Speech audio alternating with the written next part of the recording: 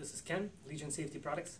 I want to talk about the 3M respiratory protection, various cartridges, filters, and how to combine them together and the adapters that are needed for it. If you're looking for particulate protection, the first thing you turn to is the 3M Flexi Filters, flexible filters. And there's a variety of them, several different types. Some pink ones over here, these are blue ones. This is 2071 P95, for example. So they are soft filters, and they simply mount on top of the masks with a standard bayonet connection. Turns, clicks into place. If you're looking for more advanced protection against gas and things like that, and particulate together, the first thing that you can use is the combo cartridges, combinations. Like this, for example, this is the 3M 60926. So this is a multi-gas and a particulate filter in one. So it's nice, provides good protection. The problem with this is this is permanently assembled, and you cannot take the particulate filter off in order to replace it. And typically the particulate filter is what gets clogged first, and so with dust and particulate and things like that. And so that's what you would want to replace first. There is an option for that. What you can do is take a cartridge like this. This is a 6001 organic vapor cartridge.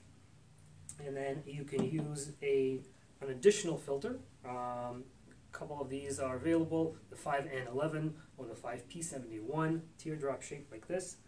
And combine this with a 501 retainer clip like this.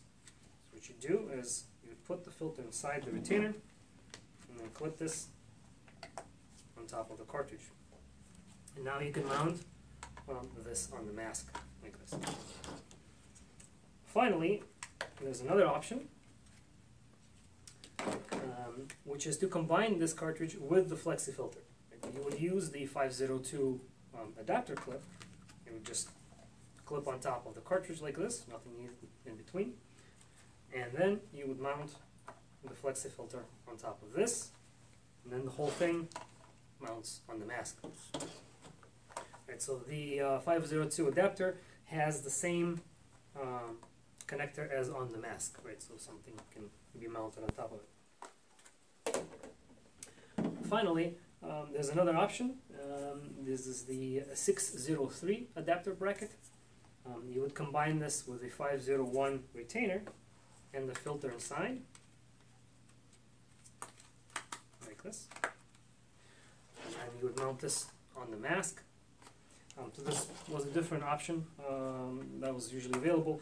However, as of 2020, these 603 adapters are getting discontinued, so they're going away. And 3M is wanting to focus on the Flexi filters as simply the particulate protection.